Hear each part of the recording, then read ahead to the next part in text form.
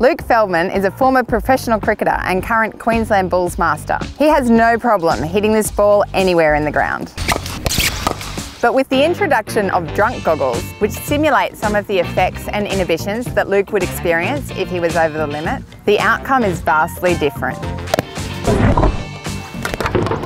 Alcohol causes blurred vision, a reduction in hearing, reduced attention span, and a slowing down of reaction time.